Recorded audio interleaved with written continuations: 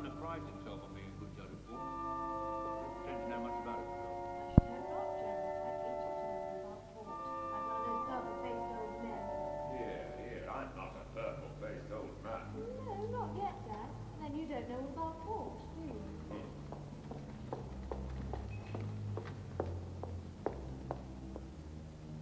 Will you be taking coffee now, Mum? Probably in half an hour, Edna. I'll ring from the drawing room. Yes.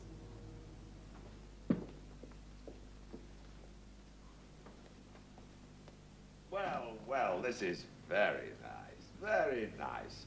Good dinner too, Sybil. You can tell cook from me. Oh, absolutely first class. Arthur, you're not supposed to say such things, not in front of a guest. Oh, I'm treating Gerald as one of the family now. I'm sure he won't object. Go on, Gerald. Just you object. No, I wouldn't dream of it. In fact, I insist upon being treated as one of the family now. After all, I've been trying long enough, haven't I? Well, haven't I? Yes. Except that time last summer when you hardly came near me, and I wondered what had happened to you. And I told you I was awfully busy at the works all that time. Yes, that's what you say. And now, Sheila, don't tease him. When you're married, you'll come to realize that men with important work do sometimes have to spend a great deal of their time and energy on their business. What's the joke? Don't know. Suddenly felt I just had to laugh. You're squiffy. I'm not. What an expression, Sheila. Really, the things you girls pick up these days. If you think that's the best she can do... Don't be an ass, Eric. Now, stop it, you two. Arthur? Oh, yes, of course, dear. Gerald, on the occasion of this quiet little family party, I'd like to say to you, quite frankly, without any pretenses, that your engagement to Sheila means a tremendous lot to me. She'll make you happy, and I'm sure you'll make her happy, too. You're just the sort of son-in-law I've always wanted. Your father, Sir George, and I have been friendly rivals in business for many years, but now that you've brought us together, perhaps we may look forward to the day when Crofts and Burlings may stop competing and work together for lower costs and higher prices. Yeah. Arthur, I don't think you ought to talk about business on an occasion like this. I just mentioned it in passing, my dear.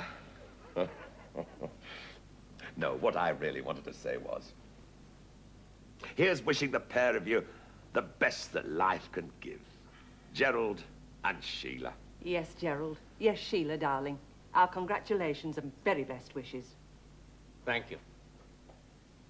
Eric?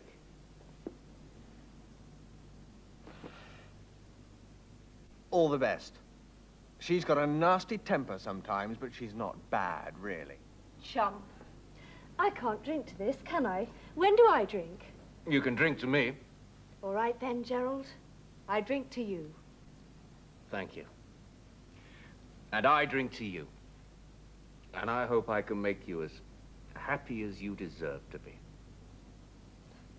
You be careful, or I'll start weeping. Oh, perhaps this will help you not to. Oh, Gerald, have you got it?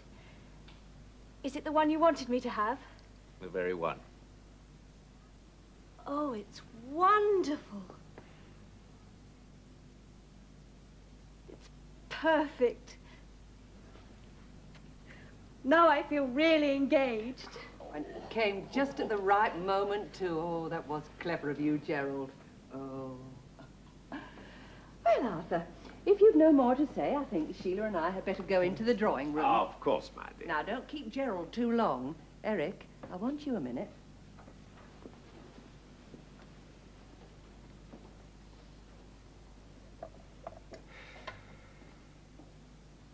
Cigar? Oh, no, thank you. I can't really enjoy them. Oh, you don't know what you're missing. I like a good cigar. Oh, help yourself. Oh, thank you.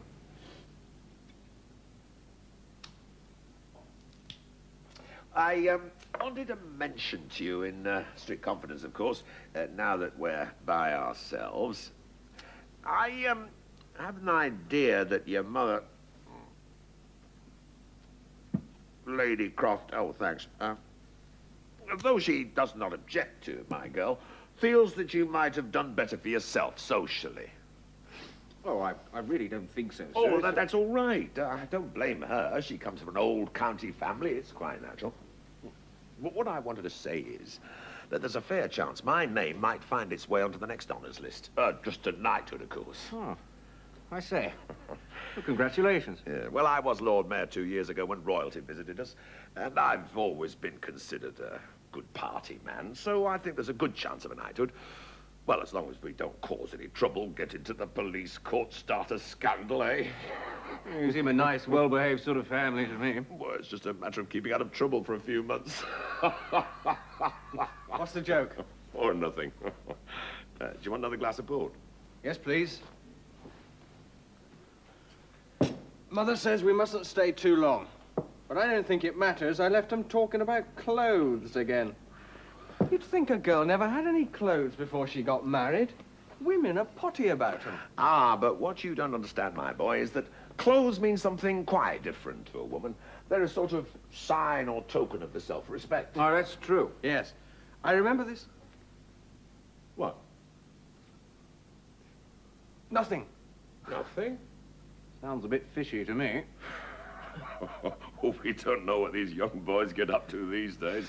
More money to spend and time to spare than I had when I was Eric's age. Yeah, they worked us hard and kept us pretty short of cash. Mind you, we did manage to break out and have a bit of fun sometimes. I'm sure you did. Oh, well, there's no harm in that, as long as you're keeping it in its right place. No. Oh, quite.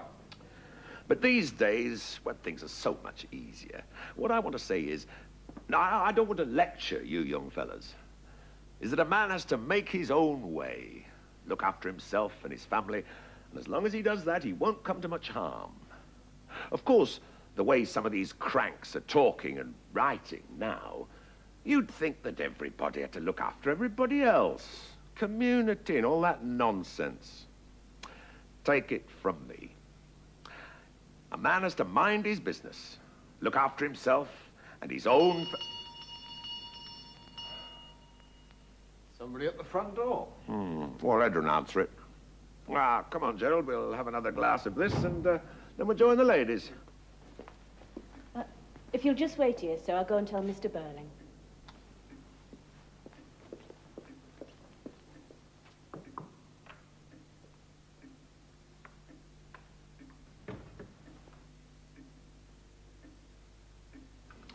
An inspector? What kind of inspector? A police inspector. He says his name's Inspector Gould. Oh, I don't know him. Does he want to see me? Yes, sir. He says it's important. All right, then, you better show him in here. Yes, sir. I'm still on the benches. Probably something about a warrant. Yeah, sure to be. Unless, of course, Eric's been up to something. That would be awkward, wouldn't it? Very. Inspector Gould. Mr. Burling? Yes. Now, sit down, Inspector. Thank you, sir. Have a glass of port or a little whiskey? Oh, no, thank you, Mr. Burling. I'm on duty. You're new here, aren't you? Yes, sir. Only recently transferred. Oh, I thought so. I've been an alderman for years, Lord Mayor 2 years ago, and I'm still on the bench. So I know the Bromley police officers pretty well. I thought I hadn't seen you before. Quite so. Ah, now then, Inspector, what can I do for you? Some trouble about a warrant? No, Mr. Burling. Well, what then? I'd like some information, if you don't mind, Mr. Burling. 2 hours ago, a young woman died in the infirmary. She was taken there this afternoon after swallowing quite a lot of strong disinfectant. Burnt her inside out, of course. My God. Yes, she was in great agony. They did what they could for her at the infirmary, but she died. Suicide, of course. Yes, horrible business. But I don't see why you should come here to see me, Inspector. Well, I went round to the room that she had, and she'd left a letter and a sort of diary. Now, like a lot of these young women who get themselves into all sorts of trouble, she'd used more than one name. But her original name, her real name, was Eva Smith. Eva Smith? Do you remember it at all, Mr. Burling? Well, I seem to have heard that name somewhere, but it doesn't convey anything to me. She was employed in your works at one time. I found a photograph of her in her lodgings. Perhaps you'd remember her from that.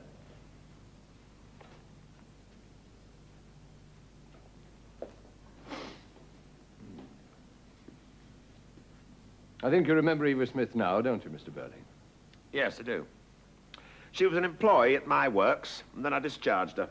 Was that why she committed suicide? When was this, Father? Oh, just keep quiet, Eric. Oh, well, she left nearly 2 years ago. That was the early autumn of 1910. Yes, late September 1910. Oh, that's it. Look here, sir, wouldn't you rather I was out of this? Oh, no, I don't mind you being here at all, Gerald. There's nothing mysterious or scandalous about this business as far as I'm concerned. No, it's quite a straightforward case, and I don't think the fact that she was discharged from my works has anything to do with the wretched girl's suicide, eh, Inspector? No, sir, I can't agree with you there. Why not? Well, because what happened to her then may have determined what happened to her afterwards. A chain of events. I can't accept any responsibility for that. Now, if we were responsible for everything that happened to everybody that we ever met, it would be a bit awkward, wouldn't it? Very awkward. It'd put us in a very difficult position, wouldn't it? Yeah, but about this girl, Eva Smith, I remember her quite well now. She's a lively, good-looking girl, country-bred, I fancy, and she was employed in one of my machine shops. Anyway, that August, when they got back from their holidays, they were all a bit unsettled, and they decided to ask for more money. Now, I was paying them 22 and sixpence a week, which is neither more nor less than what is generally paid in our industry. Anyway, they wanted a rise in the rate so that they would average about 25 shillings a week. Well, I refused, of course. Why? Did you say why? Yes. Why did you refuse? Well, I don't see that it's any concern of yours how I choose to run my business, Inspector, is it now? It's my duty to ask questions. Well, it's my duty to keep labor costs down. And if I'd agreed to this demand for a new rate, it would have put 12% on labor costs. Does that satisfy you? So I refused, of course. I said I couldn't consider it. They could work at the usual rate, but if they didn't want to, then they could go and work somewhere else. Well, it's a free country, isn't it? It isn't, if you can't go and work somewhere else. Quite so. Keep out of this, Eric. You hadn't even started at the works when this happened. Anyway, they went on strike. That didn't last long, of course. It was after the holidays. They'd be all broke if I know them. Right, Gerald, broke. That's what they were. And so was the strike after a couple of weeks or so. Oh, pitiful affair. Well, I let them all come back at the usual rate, except for 4 or 5 of the ringleaders who'd started all the trouble. I went down and told them myself, told them to clear out. And Eva Smith was one of them. She'd had a lot to say, far too much, so she had to go. Well, you couldn't have done anything else. No. He could. He could have kept her on. Rubbish! If you don't come down sharply on some of these people, they'll ask for the earth. I should say so. Yeah, well, they might. But it's better to ask for the earth than to take it. What did you say your name was, Inspector? Goole. G-O-O-L-E. Oh. And how do you get on with our Chief Constable, Colonel Roberts? I don't see much of him. Well, I think I ought to warn you. He's a very good friend of mine. I see him fairly frequently. We play golf sometimes up at the West Bromley. I don't play golf. I didn't suppose you did. Anyway, there it is. I've told you everything I know. I told her to clear out, and she did. I never heard of her again. Do you know what happened to her after? Did she get into trouble? Go on the streets? No, not exactly go on the streets. What's all this about the streets? Oh, sorry, I didn't know. Mummy sent me in to ask you why you didn't come along to the drawing room. We'll be along in a minute, Sheila. Just finishing. I'm afraid not. There's nothing else. I've told you that. Now, what's this all about? It's nothing to do with you, Sheila. Run along. Now, wait a minute, Miss Burling. Now, look here, Inspector. I consider that uncalled for and officious. I've told you everything that I know, and I don't think it's all that important, and I see not the slightest reason why you should drag my girl into this unpleasant business. What business? What's happening? I'm a police inspector, Miss Burling. This afternoon, a young woman drank some disinfectant and died after several hours of agony tonight in the infirmary. How horrible. Was it an accident? No, she wanted to kill herself. She felt she couldn't go on any longer. Well, don't tell me that's because I discharged her from my employment nearly 2 years ago. Might have started it. Did you, Dad? Yes, I did. She was causing trouble at the works. I was quite justified. Well, you were quite right. I know we'd have done the same thing. Don't look at me like that, Sheila. Sorry. It's just that I can't help thinking about this girl, destroying herself so horribly. What was she like? Quite young? Oh, yes, 24. Pretty? Well, she wasn't pretty when I saw her today, but she had been pretty, very pretty. That's enough of that. And I don't really see that this inquiry is getting you anywhere, Inspector. It's what happened to her after she left Mr. Burling's works that's important. Well, obviously, I suggested that some time ago. Well, we can't help you there because we don't know. Are you sure you don't know?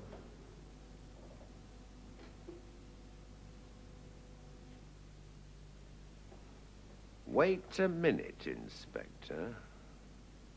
Are you suggesting that one of them knows something about this girl? Yes.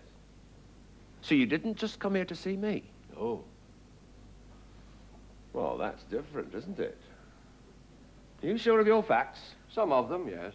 I can't think that they're of any great consequence. The girl's dead, though. What do you mean by saying that? You talk as if we were responsible. Be quiet, Sheila.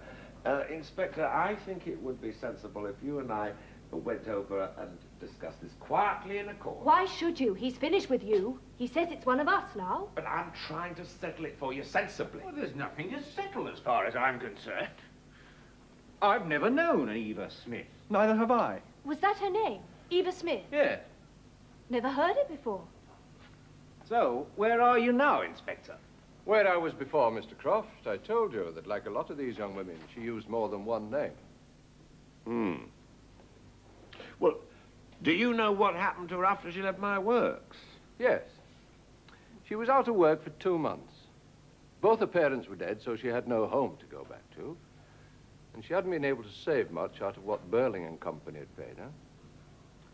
So, after 2 months, with no work, no money coming in, living in lodgings, no relatives, few friends, lonely, half-starved, she was feeling desperate. I should think so. It's a rotten shame. Oh, there are a lot of young women living that sort of existence in every city and big town in this country, Miss Burling. If there weren't, the factories and warehouses wouldn't know where to look for cheap labor. Ask your father. But these girls aren't cheap labor. They're people. I've had that notion myself from time to time. At all events, she then had what she considered to be a wonderful stroke of luck. She was taken on in a shop, and a good shop, too. Millward's. Millward's? We go there. She was lucky to get taken on there. Yeah, that's what she thought. It was a nice change from a factory. She liked being among pretty clothes, I've no doubt. And she felt she was making a new start. Yes, of course. And then she got into trouble there, I suppose. Well, it seems that a customer complained about her. So she had to go. I thought as much. When was this? End of January last year. What did this girl look like? If you'll come over here, I'll show you.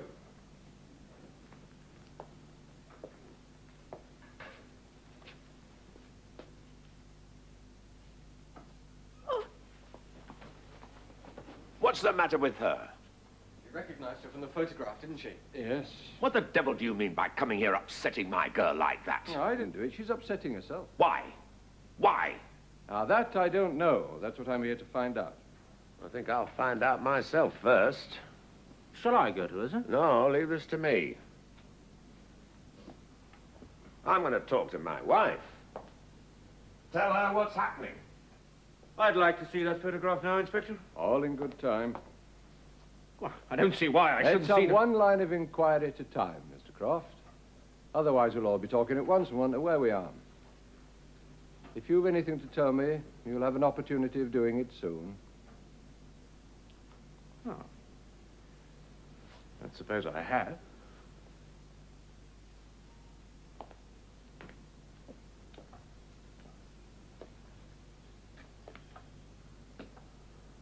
Look here, I've had just about enough of this. I dare say.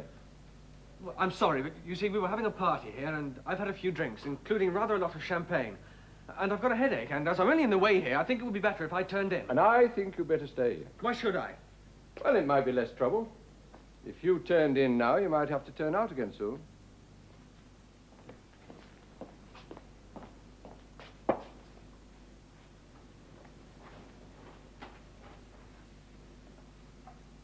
Well, Miss Burling?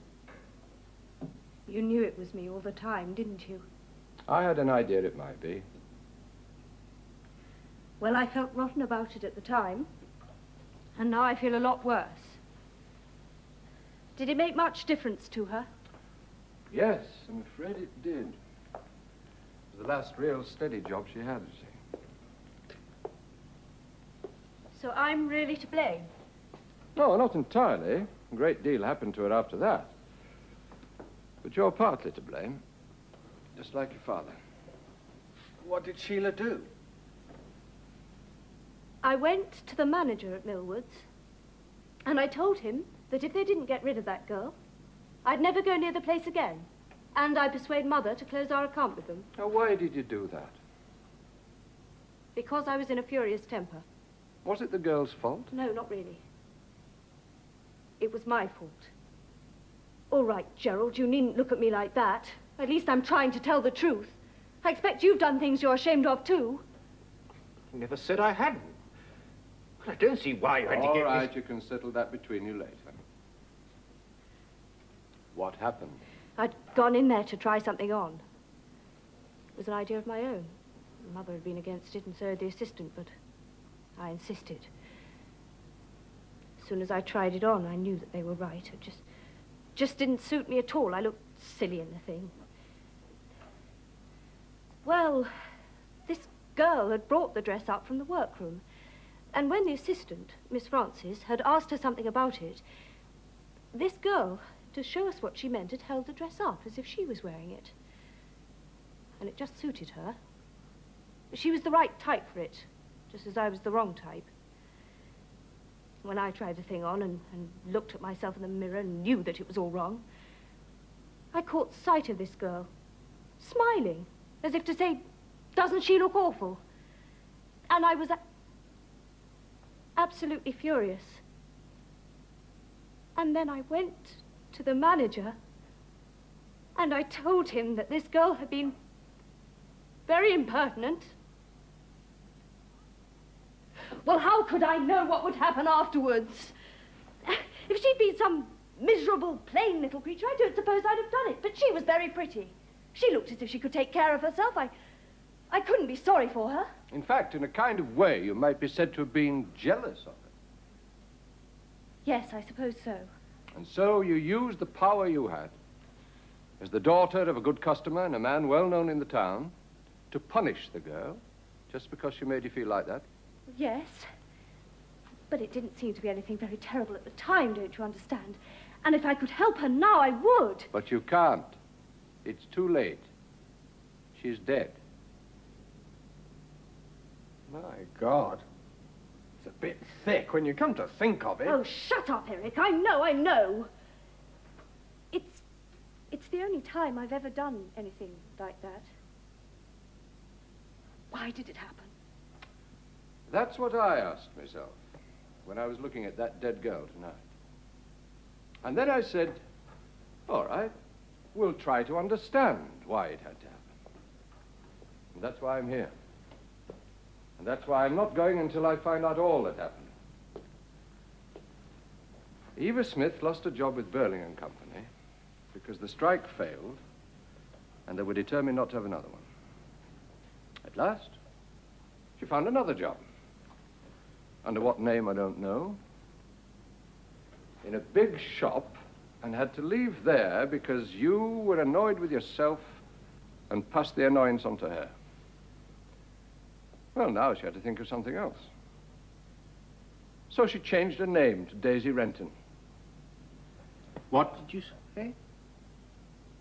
I said she changed her name to Daisy Renton. Do you mind if I help myself to another drink, Sheila?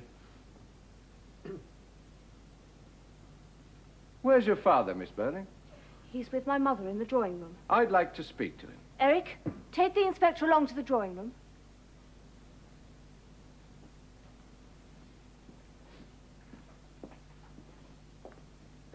Well, Gerald? Lucia? How did you come to know this girl? Eva Smith. I didn't know her. Daisy Renton, then. It's the same thing. Well, what gives you the idea that I knew her? Don't be stupid. We haven't much time. You gave yourself away as soon as he mentioned her other name. All right, then I knew her. Let's leave it at that. We can't leave it at that. Listen, darling. You not only knew her, but you knew her very well. Otherwise, you wouldn't be looking so guilty about it. When did you first get to know her? Was it after she left Millwards when she changed her name? Were you seeing her last spring and summer when you hardly came near me and said you were so busy? Were you? Yes, of course you were.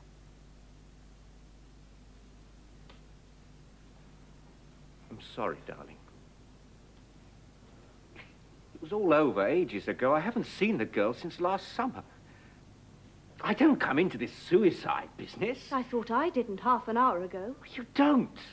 Neither do I. So, oh, for God's sake, don't say anything to the inspector. About you and this girl? Yeah. We can keep it from him. Why, you fool, he knows. Of course he knows.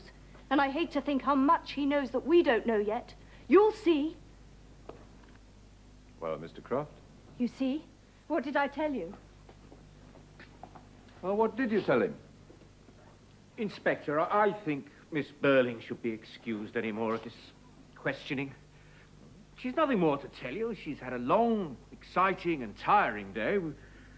We were celebrating our engagement, you know. And, well, I think she's had about as much as she can stand. Have you? Probably. Well, I don't want to keep you here. I've no more questions for you. No, but you haven't finished asking questions, have you? No. Then I'm staying. Sheila, it's bound to be unpleasant. And you think young women ought to be protected from unpleasantness? If possible, yes. And we know one young woman who wasn't, don't we?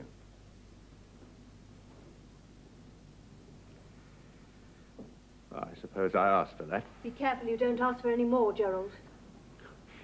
All I meant to say to you was, why stay when you'll hate it? Well, it can't be any worse for me than it has been, and it might be better. I see. What do you see? Well, you've been through it, so you want to see somebody else put through it. So that's what you think I'm really like. Well, I'm glad I realized it in time, Gerald. No, I didn't mean that Yes, you did. you did. And if you really loved me, you couldn't have said that. But because I got that girl sacked from Millwards, you've made up your mind I'm a selfish, vindictive creature. I neither said that nor even suggested Then it. why say that I want to see somebody else put through it? That's not what I meant at all. All right, then, I'm sorry. Yes, but you don't believe me. Allow me, Miss Burling. I can tell you why Miss Burling wants to stay, and why she says it would be better for her if she did. Our girl died tonight. A pretty, lively sort of girl who never did anybody any harm. But she died in misery and agony, hating life. Don't, please. Now, Miss Burling's been made to understand what she did to this girl. She feels responsible. Now, if she leaves us now and doesn't hear any more, she'll feel she's entirely to blame. And I can't. I won't believe that it's all my fault. There, you see. We have to share something. If there's nothing else, we have to share our guilt. Oh, yes, that's true. You know, I don't understand about you. There's no reason why you should. Good evening, Inspector. Good evening, madam. My husband's just explained why you're here, and while we'll be glad to tell you anything you want to know, I don't think we can help you much. Mother, please. Whatever's the matter, Sheila? You're beginning all wrong, and I'm afraid that you'll say something or do something that you'll be sorry for afterwards. I don't know what you're talking about, Sheila. We all began like that, so confident, so pleased with ourselves, until he began asking us questions. Well, you seem to have made a great impression on my daughter, Inspector. We usually do on the young ones. They're more impressionable. You're looking tired, dear. I think you ought to go to bed and forget all about this absurd business. You'll feel better in the morning. Mother, don't, for your own sake as well as ours. You mustn't. Mustn't what? Oh, really, Sheila? You mustn't try to build up a kind of wall between us and that girl. If you do, then the inspector will just break it down and it'll be all the worse when he does. I don't understand you. Do you? Yes, and she's right. I beg your pardon? I said yes, I do understand her, and she's right. That, I consider, is a trifle impertinent, Inspector.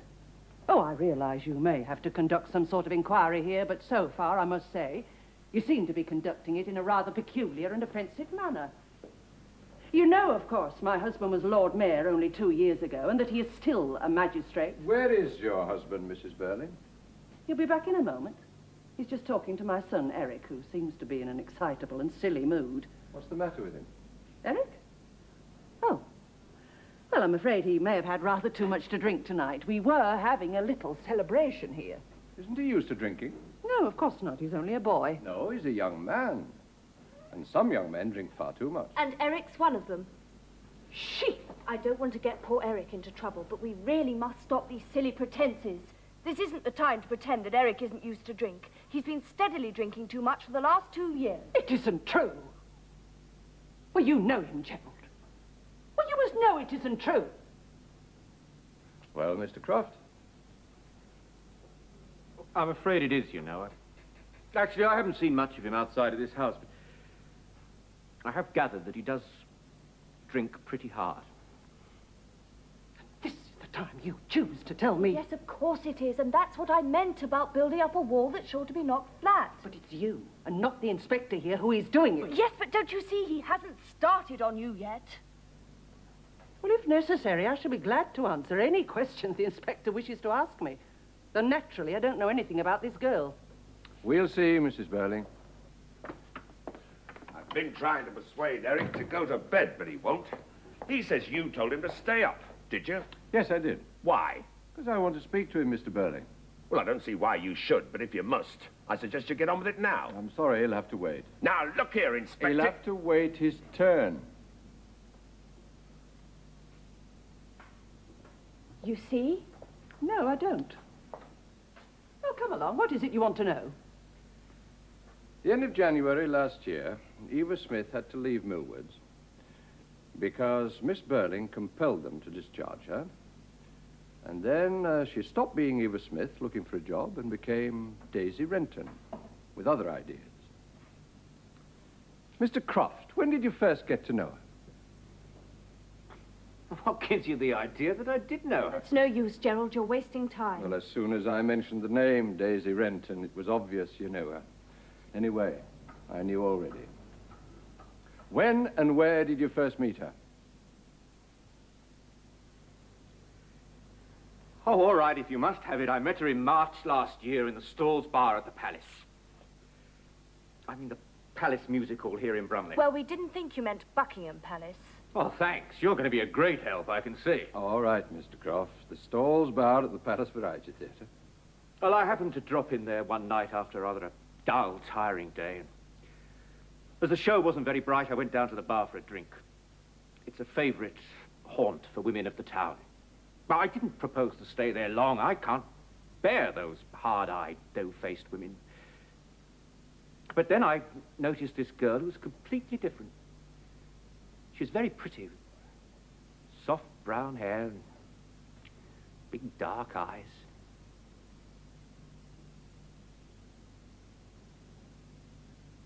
God. What's the matter? No, I'm sorry. I suddenly reared. Taken it in properly. She's dead. Yes. She's dead. Go on. Oh, she was young and fresh, charming, completely out of place down there. But obviously she wasn't enjoying herself. Old Joe Meggety, half drunk and goggle-eyed, and wedged her into a corner with that obscene fat carcass of his. Surely you don't mean Alderman Meggety? But of course I do. He's a notorious womanizer, as well as being one of the worst sots and rogues in Brumley. That's quite right. Well, really, Alderman Meggety. I must say we are learning something tonight. Go on, please. Well, the girl saw me looking at her and gave me a glance that could only have been a cry for help. So, I went across to Meggerty and made up some nonsense about the manager having a message for him or something like that and got him out of the way. And then I told the girl that if she didn't want anything more like that sort of thing, she must let me take her out of there. Well, she agreed at once. Where did you go? We went along to the county hotel, which I knew would be quiet at that time of night. We had a drink or two and talked. She talked about herself? Yeah. She told me her name was Daisy Renton, that she'd lost both her parents, and that she came from somewhere outside Bromley. I couldn't get any exact details out of her about her past life, but what she did let slip, although she didn't mean to, was she was penniless. And at that moment, actually hungry. Oh, I made the people at the county find some food for her. And then you decided to keep her as your mistress? What? Of course, Mother. It was obvious from the start. Go on, Gerald. Don't mind Mother. Oh, I discovered, not that night, but 2 nights later when we met again, not by accident that time, of course, that she was desperately hard up and about to be evicted from the miserable back room she had. So it happened that a friend of mine had let me have a key to a nice set of rooms he had in Morgan Terrace and asked me to keep an eye on them and use them if I wanted. So I insisted on Daisy moving into those rooms, and I made her take some money to keep her going. I want you to understand that I didn't install her there to make love to her. I was sorry for her, and I couldn't stand the idea of her going back to the Palace Bar. I asked for nothing in return. Nevertheless, she became your mistress. Yes. Well, it was inevitable, I suppose. She was young, pretty, warm-hearted, and intensely grateful.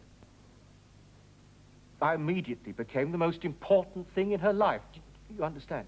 Oh, yes, yes. She was a woman. She was lonely. Were you in love with her? Just what I was going to ask. I really must protest. Now, why should you do any protesting? It was you who turned the girl out in the first place. Were you in love with her, Gerald? It's hard to say. I didn't feel about her as she felt about me. Of course not. You were the wonderful fairy prince. You must have adored it, Gerald. I don't think we need hear further details of this disgusting affair. I do. And anyhow, we haven't had any details yet. And you're not going to have any. It wasn't disgusting, you know. It is disgusting to me. When did this affair end? Early in September last year. I had to go away on business then for a few weeks. By that time, Daisy knew it was coming to an end. So I broke it off definitely before I went. How did she take it? Much better than I'd hoped. She was very gallant about it. That was nice for you. No, it wasn't. She told me that she'd been happier than she'd ever been before, but that she knew that it couldn't last. She hadn't expected it to last. She didn't blame me at all. Wish to God she had now and might feel better about it. She had to move out of those rooms? Yes. We'd agreed about that. She'd managed to save some money during the summer. She'd lived very economically on what I'd allowed her, and she wouldn't take any more from me. But I insisted on her taking as a parting gift enough money, although it wasn't so very much, to keep her going to the end of the year. Did she tell you what she proposed to do after you left her? No. She wouldn't talk about that, but I gathered from 1 or 2 things that she said that she'd thought of leaving Bromley, but whether she did or not, I don't know. Did she? Yes, yes. She went away for about 2 months to some seaside place. By herself? Yes. I think she went away to be alone, to be quiet, and remember all that had happened between you. How do you know that? Well, she kept a rough sort of diary, and in there she said that she wanted to be alone, to be quiet, to remember, just to make it last longer. She felt that nothing could be so good for her again. So she had to make it last longer. I see. Well, I never saw her again, and that's all I can tell you. It's all I want to know from you. Well, in that case, as I'm rather more upset by this business than I probably appear, I'd like to be alone for a while. I would be very grateful if you'd let me go. Go where? Home? No, I'd just go outside and walk for a while. I'll come back. All right, Mr. Croft. Just in case you forget, Gerald, or decide not to come back, I think you'd better take this. I see. Well, I was expecting this. I don't dislike you as much as I did half an hour ago, Gerald. In fact, in some odd way, I rather respect you more than I've ever done before. At least you've been honest. But it's made a difference. You and I aren't the same people who sat down to dinner here. We'd have to start all over again, getting to know each other. Sheila, I'm not defending Gerald, but you must understand that a lot of Don't young interfere, men... please, Father. Gerald knows what I mean, and you apparently don't. Yeah. I know what you mean. But I will come back, if I may. All right. Well, really, I don't know. I think we've just about come to an end of this wretched business. I don't think so. Excuse me.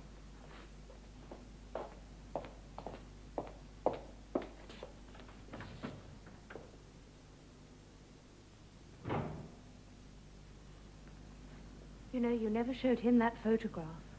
No, it wasn't necessary. I thought it better not to. You have a photograph of this girl? Yes. I think you better look at it. I don't see any particular reason why I should. Oh, probably not, but I think you better look at it. Oh, very well. You recognize her? No. Why should I? Well, she might have changed a bit since then, but can't think she should have changed all that much. I don't understand you, Inspector. You mean you don't choose to, Mrs. Burling? I meant what I said. Gerald must have come back. Unless it's your son just gone out. I'll see. Mrs. Burling, you're a member, and a prominent member, of the Bromley Women's Charity Organisation, aren't you? Go on, Mother. You might as well admit it. Yes, she is. Why? It's an organisation to which women in distress can appeal for help in various forms. Yes, we've done a great deal of very useful work in helping deserving cases. There was a meeting of the interviewing committee 2 weeks ago. Yes, I dare say there was. You know very well there was, Mrs. Burling. You were in the chair. And if I was, what business is it of yours? You want me to tell you, in plain words? Must be Eric. Have you been up to his room? Oh, yes. I called out on both landings. It must have been Eric going out. Silly boy. But can he have gone to? Oh, I can't imagine. Of course, he's in one of his excitable moods. Well, it's not that we need him here, but it is worrying all the same. Yes, we do need him here. And if he's not back soon, I shall have to go and find him. He's probably just gone to cool off. He'll be back soon. I hope so. And why should you hope so? I'll tell you that, Mrs. Burling, when you've answered my questions. Is there any reason why my wife should answer any of your questions, Inspector? Yes, a very good reason. You remember that Mr. Croft told us, quite truthfully, I believe, that he hadn't spoken to or seen Eva Smith since last September. Hmm. Well, Mrs. Burling spoke to and saw her only 2 weeks ago. Mother! Is this true? Yes, it's quite true. She applied to your committee for help, didn't she? Yes. Not as Eva Smith. No. Nor as Daisy Renton. As what, then? First, she called herself Mrs. Burling. Mrs. Burling? Oh, it was quite simply a piece of gross impertinence, quite deliberate. And naturally, it was one of the things that prejudiced me against her I case. should think so, too. Damned impudence. You admit to being prejudiced against her case? Yes, Mother, she's just died a horrible death. Don't forget. I am very sorry. But I think she had only herself to blame.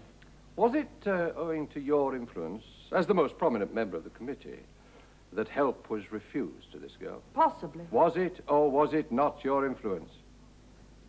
Yes, it was. I didn't like her manner. She'd impertinently made use of our name, though she pretended afterwards it just happened to be the first she thought of. She had to admit, after I began questioning her, that she had no claim to the name, that she wasn't married, and that the story she told at first about her husband who deserted her was quite false. It didn't take me long to get the truth, or some of the truth, out of her. Why did she want help? You know very well why she wanted help. No, I don't. I know why she needed help, but as I wasn't there, I don't know what she asked of your committee. I don't think we need discuss it. You have no hope of not discussing it, Mrs. Burley. If you think you can bring any pressure to bear upon me, Inspector, you're quite mistaken. The girl asked for assistance. I wasn't satisfied with her claim, so I used my influence to have it refused. I have done nothing wrong, and you know it. I think you've done something terribly wrong, and that you're going to spend the rest of your life regretting it. Just remember, this girl was going to have a child. Oh, no. Horrible. Horrible. How could she have wanted to kill herself? Well, she'd been turned down and turned out too many times. This was the end. Mother, you must have known. It was because she was going to have a child that she asked for assistance from your mother's committee. Now, look here. This wasn't Gerald Croft. No, no, nothing to do with him. Oh, thank goodness for that. Though I don't know why I should care now. And you've nothing else to tell me? Yes. I'll tell you what I told her. Go and look for the father of the child. It's his responsibility. That doesn't make it any the less yours. She came to you for help when no woman could have needed it more. And you not only refused it yourself, but you saw to it that the others refused it too. She not only needed money, but she needed advice, help, sympathy, understanding.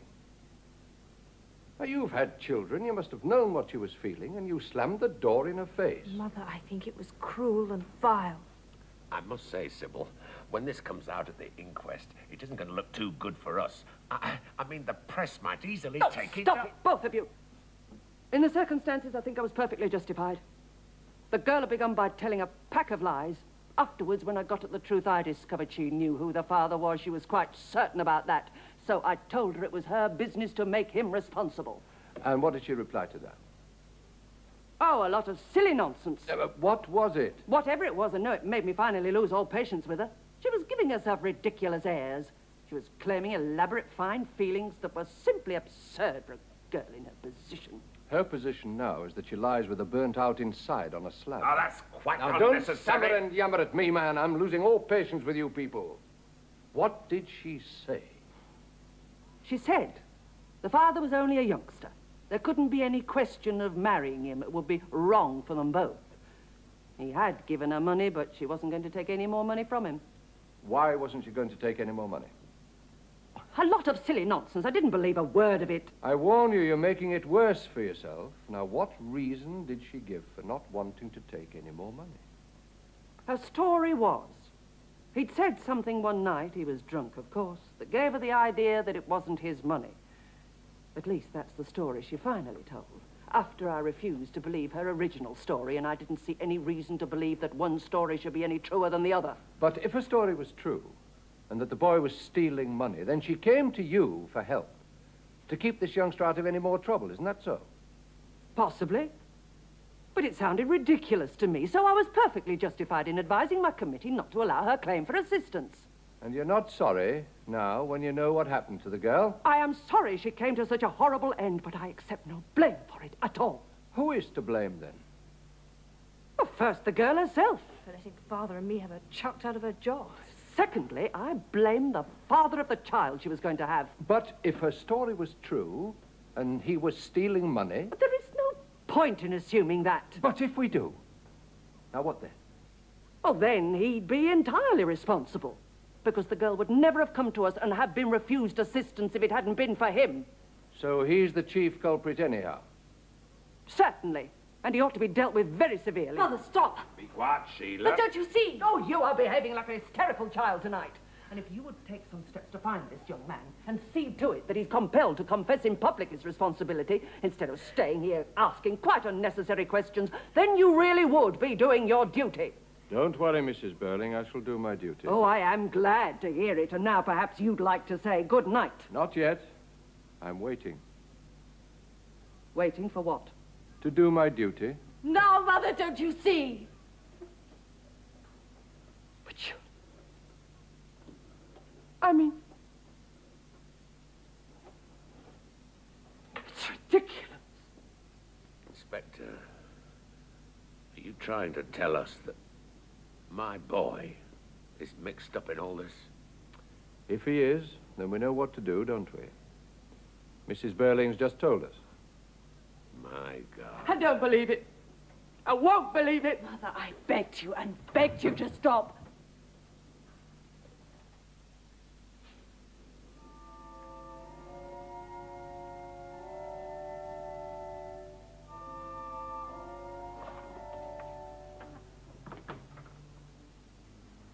You know, don't you? Yes, we know. Eric, I can't believe it. There must be some mistake. You don't know what we've been saying. It's a good job for him he doesn't, isn't it? Why? Because Mother's been busy blaming everything on the young man who got that girl into trouble.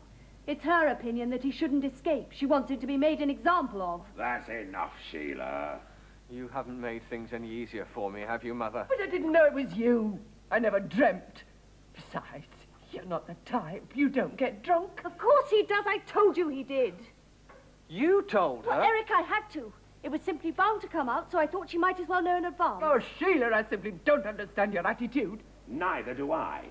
If you'd had any sense of loyalty... Now, just a minute, Mr. Burling. There'll be plenty of time when I've gone for you all to adjust to family relationships. But now I must hear what your son has to tell us. Could I have a drink first? No. Yes. I know he's your son and this is your house, but look at him. He needs a drink now just to see him through. Oh, all right, go on.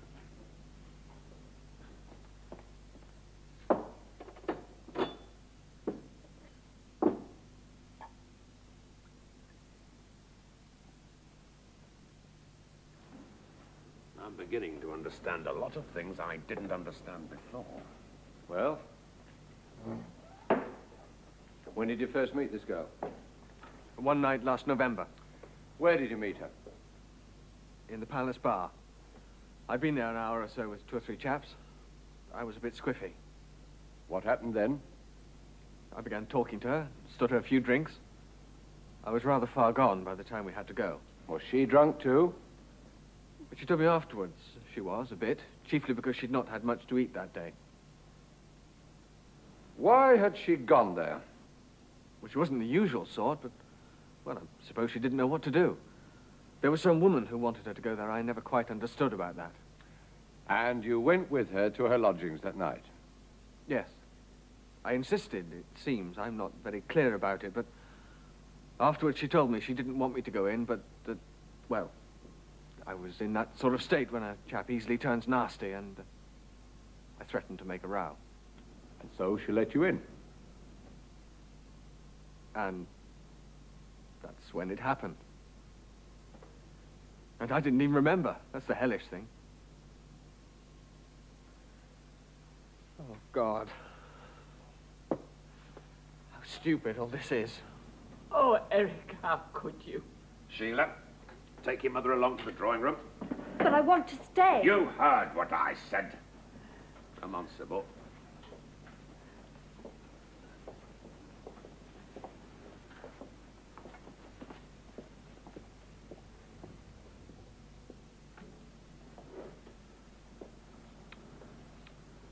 When did you meet her again?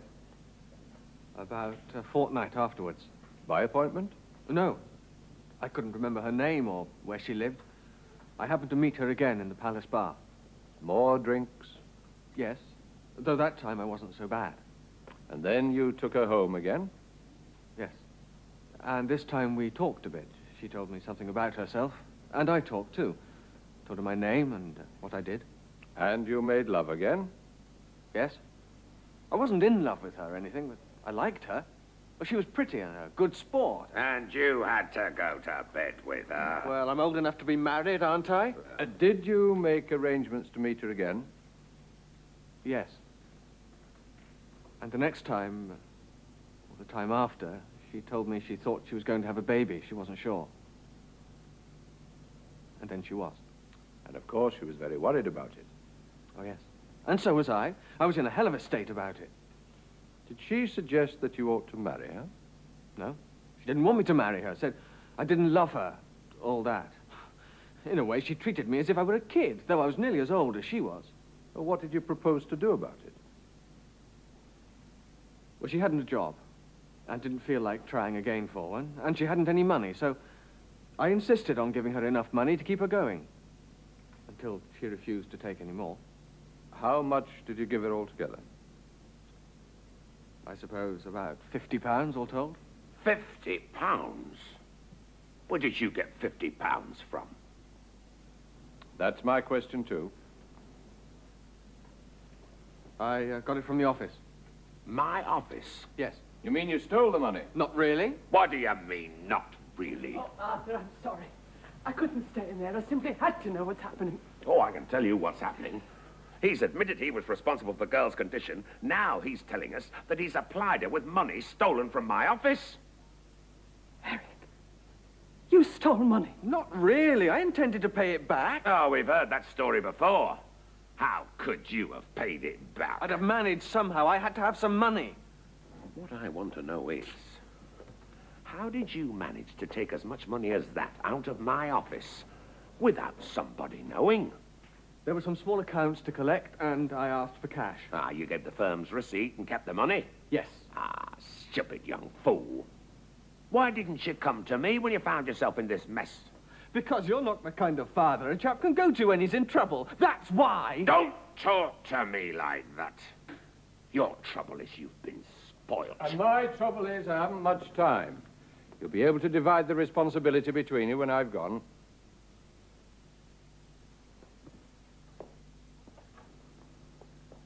Just one last question, that's all.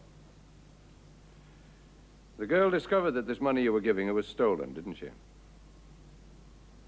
Yes. That was the worst of all. She wouldn't take any more. And she didn't want to see me again.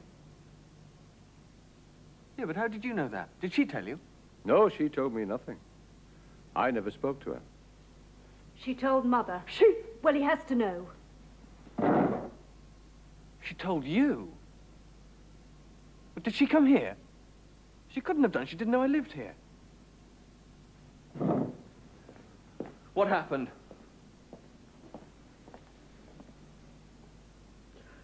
Come on, don't just look like that. Tell me. Tell me what happened. I'll tell you what happened. She applied to your mother's committee for help after she'd done with you. Your mother refused to help. Then you killed her. She came to you to protect me, and you turned her away. Yes, and you killed her. And the child she was going to have, my child, your own grandchild. You killed them both. Damn you. Damn you. Oh, Eric, please. I didn't know. I didn't understand. You don't understand anything. You never did. You never even tried. You... Eric, don't. Hysterical young fool. Keep back or Now I'll stop. Now be quiet a moment and listen to me. I don't need to know any more. Neither do you. This girl killed herself and died a horrible death. But each one of you helped to kill her. Now just remember that. Don't ever forget it. Then I don't think you ever will. Inspector, I'd give thousands. Thousands. You're offering the money at the wrong time, Mr. Burling. No, I don't think you ever will forget. Nor that young man Croft, though he made her happy for a time. Well, Eva Smith's gone. You can't do her any more harm. You can't do her any good either. You can't even say, I'm sorry, Eva Smith. That's the worst of it. Just remember this. One Eva Smith's gone. But there are millions and millions and millions of Eva Smiths and John Smiths still left with us, with their lives, their hopes and fears, their sufferings, their chance of happiness, all intertwined with our lives and what we think and say and do. We don't live alone. We're all members of one body. We are responsible for each other. And I'll tell you this, that the time will soon come when if men will not learn that lesson, then they'll be taught it in blood and fire and anguish. Good night.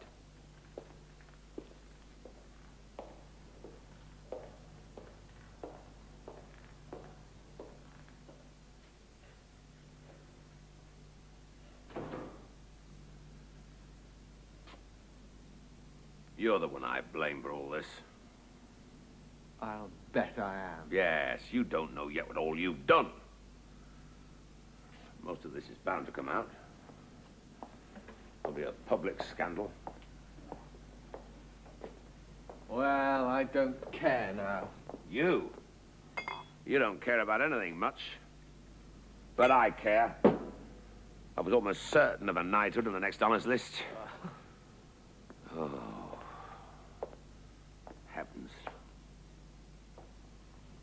When I look back on tonight, when I think how I was feeling when the five of us sat down at this dinner table. Yes. And do you remember what you said to Gerald and me after dinner? You told us that a man has to look after himself, mind his own business, not take any notice of these cranks who tell us that everybody has to look after everybody else, as though we were all mixed up together. Do you remember? Yes, and then one of those cranks walked in. The inspector. I didn't notice you told him that it's every man for himself. Is that when the inspector came? Just after Father had said that? Yes.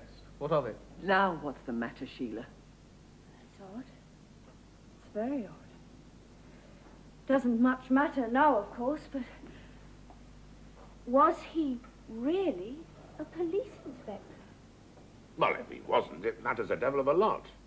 In fact, it makes all the difference. No, it doesn't. Ah, don't talk nonsense. Of course it does. Well, it doesn't to me. If everything that's come out tonight is true, then it doesn't much matter who it was who made us confess it.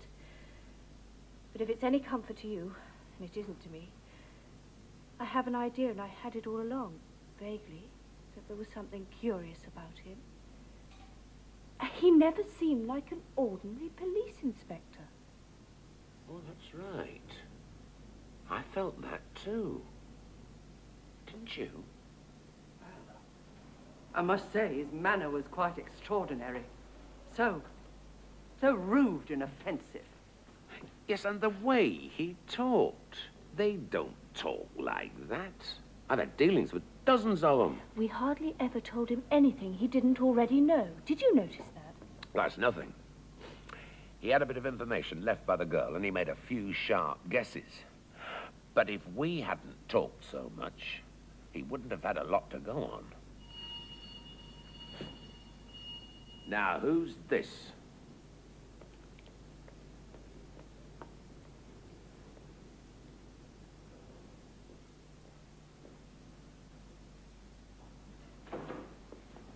It's Mr. Croft. I hope you don't mind my coming back. No, of course not, Gerald. Oh, well, I had a special reason for coming. When did that inspector go? Only a few minutes ago. It got worse after you left. How did he behave? If you ask me, he behaved in a most peculiar and suspicious manner. He was so rude to Mr. Burling and me, it was quite extraordinary. What is it? Do you know something?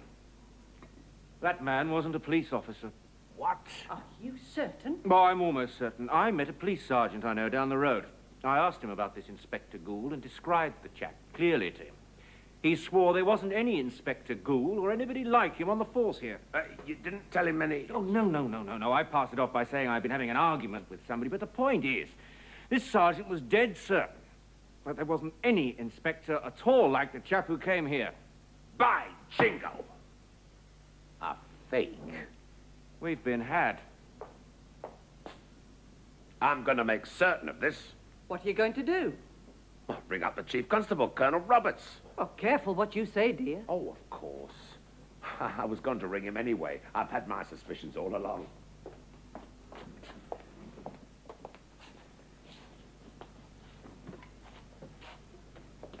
1752. Oh, Colonel Roberts, please. Mr. Arthur Burling here. Oh, Roberts. Arthur Burling here. I'm sorry to bother you this late at night. But have you taken an Inspector Goole onto your staff lately? Goole. G-O-O-L-E. Oh, he's about 5'10", high forehead, but very quiet voice. Oh, I see. Well, that settles it. Oh, no, it was just a little argument we were having here. Good night.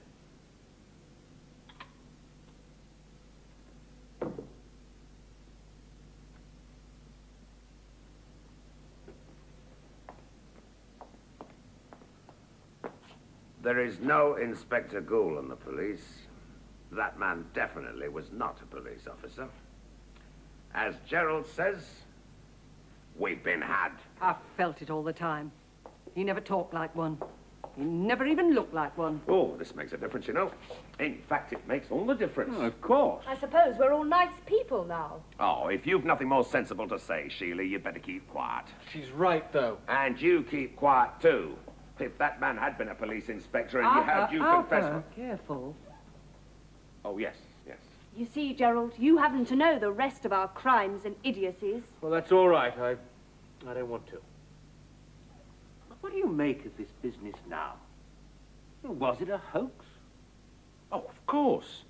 Somebody put that fellow up to coming up here and hoaxing us. Well, there are people in this town who dislike me enough to do that. We should have seen through him in the first place. I wish I'd been here when he first arrived. I'd have asked him a few questions before I allowed him to ask us any. It's all right saying that now. I was the only one of you who didn't give in to him. And now I say we must discuss this business quietly and sensibly and decide if there's anything to be done about it. You're absolutely right, my dear. Now, we found out one important fact. The fellow was not a police inspector, and he's hoaxed us. But that may not be the end of it by any means. No, I'm sure it isn't. You are, eh? Good. Oh, sit down, Eric. I'm all right. All right? You're anything but all right. Well, now, don't stand there as if you're... As if what? Well, as if you've got nothing to do with the rest of us. You'd better remember your position, young man. If anybody's up to his neck in it, you are, so you better take some interest in it. Oh, I do take an interest in it. I take too much. That's my trouble. It's mine too. Now, just you listen, you two. If you're still feeling on edge, the least you can do is keep quiet. Now, I admit that fella's antics have rattled us all a bit, but we found him out. Now, all we've got to do is keep our heads. Now, it's our turn. Our turn to do what? To behave sensibly, Sheila, which is more than you've been doing. What's the use of talking about behaving sensibly? You're all pretending now that nothing's really happened at all. But the girl's still dead, isn't she? And it doesn't alter the fact that we all helped to kill her. But is it a fact? Of course it is. Between us, we drove that girl to commit suicide. Did we? Who says so? Because what I say is there's no more real evidence we did than that chap who came here was a police inspector. Of course there is. But there isn't. Like, look at it. A man comes here pretending to be a police inspector. It's a hoax of some kind. Now, what does he do? Very artfully, by adding up bits of information he's picked up here and there, he bluffs us all into confessing that we've been mixed up in this girl's life in one way or another. And so we have. But how do we know it's the same girl? Oh, now, wait a minute. Let's see how that would work. Now, no, it wouldn't. We all admitted it. Well, all right, you all admitted something to do with a girl, but how do we know it's the same girl? Look here, Mr. Burling. Now, you sack a girl called Eva Smith. Now, you've forgotten, but then he shows you a photograph of her. And then you remember, right? Well, that bit's straightforward enough, but what then? Well, then he happens to know that Sheila had a girl sacked from Millward's shop. He tells us that it's this same Eva Smith, and he shows her a photograph that she recognizes. Yes, the same photograph. But how do we know it's the same photograph? Did you see the one he showed your father? No, I didn't. And did your father see the one he showed you? No, he didn't, and I see what you mean now. We've no real evidence it was the same photograph, and therefore no evidence it was the same girl. Why not take me? Oh, he didn't show me a photograph, remember? Caught me out by announcing that the girl had changed her name to Daisy Renton, and I gave myself away at once because I'd known a Daisy Renton. And we haven't the slightest proof that Daisy Renton was really Eva Smith.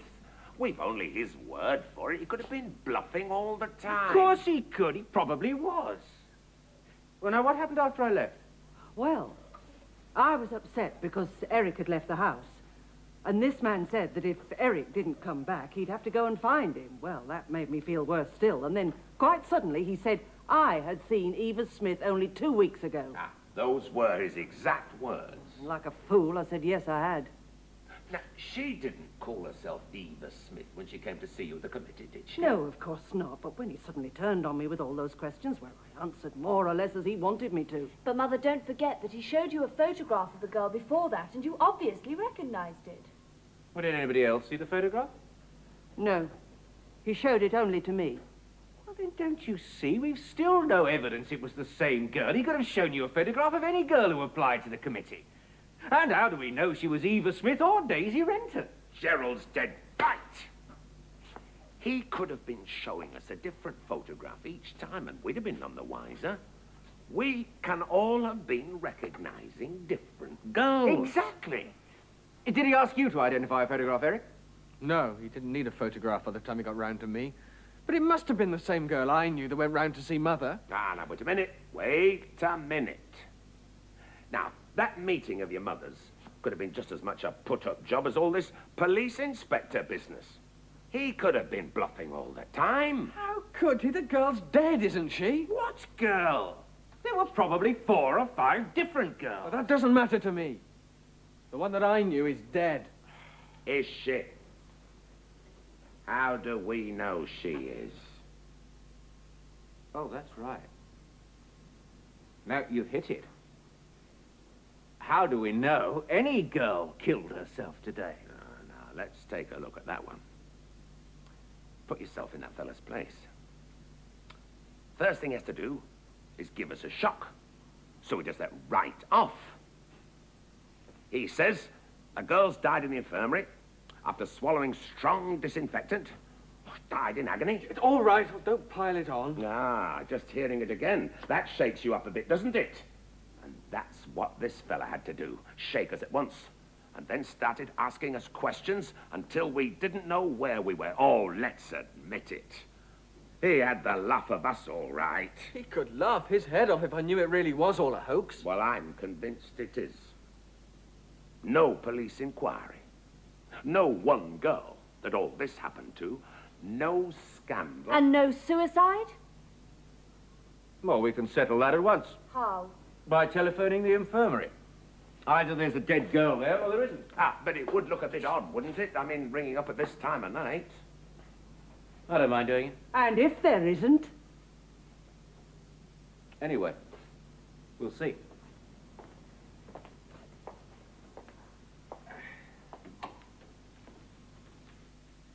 Oh, Brumley 8986.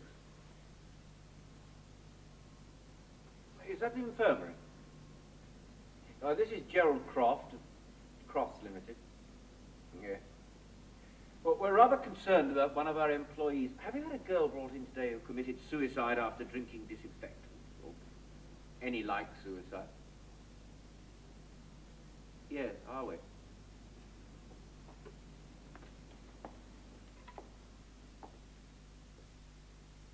Yes. And you're certain of that? Well, thank you very much.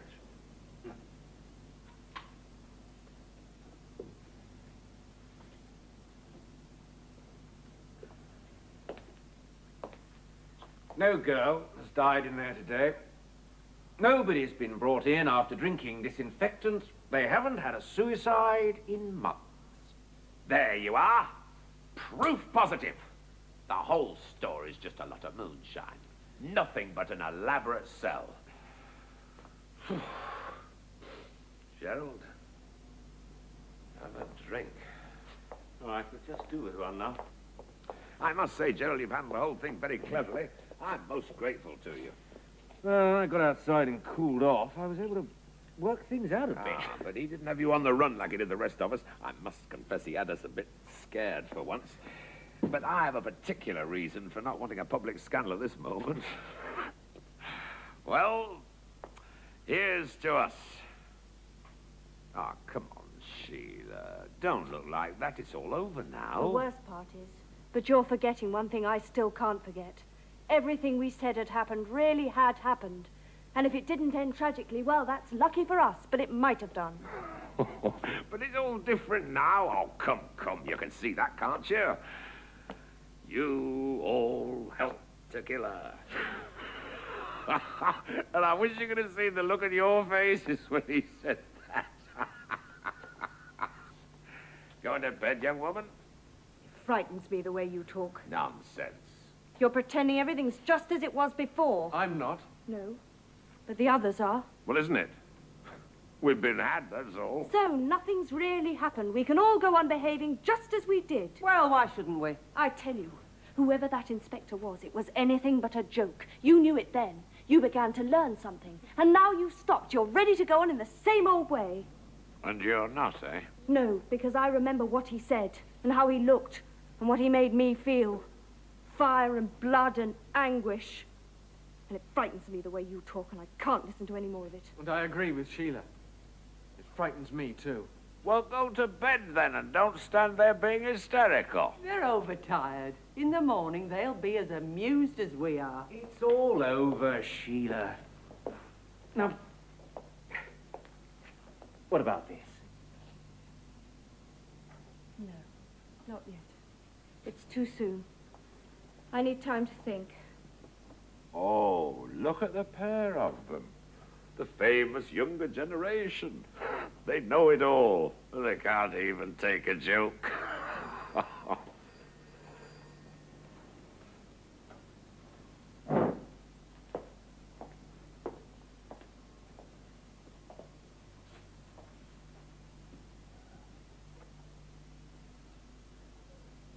Yes, Mr. Burling speaking.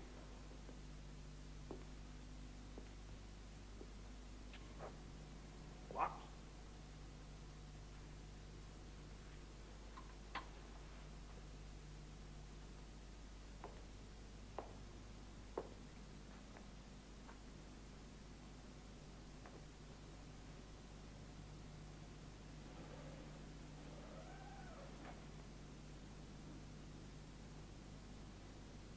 That was the police.